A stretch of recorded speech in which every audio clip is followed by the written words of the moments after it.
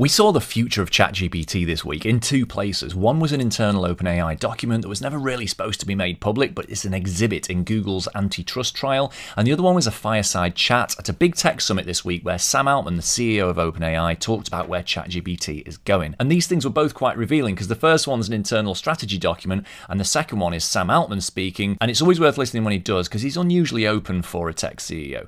So let's start with this exhibit. It's a PDF. I've put a link in the description of this video. And it's an OpenAI strategy document that just talks about the aspiration for ChatGPT, and it uses this phrase super assistant. And this super assistant will be one that knows you, understands what you care about, and helps with any task that a smart, trustworthy, emotionally intelligent person with a computer could do. Now, thinking about that in light of that mysterious hardware device that OpenAI are building with legendary Apple designer Johnny Ive, we saw that teaser video last week, it's all sounding a lot like what's depicted in the movie Her. And then in this fireside chat at the Snowflake Summit this week, Sam was asked some quite probing questions on stage, and he made a couple of really interesting points that have made me think more deeply about this.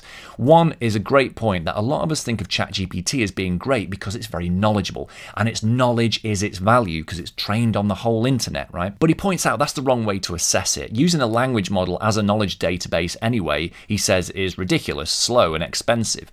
The true power lies in AI's reasoning engine, and we're pretty much there with models like O3, these frontier models. They can reason incredibly well, but the only thing that's stopping it from becoming this super assistant is having access to all the context it needs, like your information, your data, your tools, your content, your computer. And as Sam acknowledged in that hardware teaser video with Johnny Ive last week, we have the intelligence built, but the way of getting to it and making it useful just isn't there because you have to take your phone out of your pocket and do a load of tapping around, and it's just really quite clunky. And it's not got direct access to all of your stuff, so it just can't work on your behalf. But this ever-present super assistant, that's when it'll become a truly life-changing piece of technology for most people. He also made another really interesting point about AGI, artificial general intelligence, which is the idea that the computer becomes truly intelligent.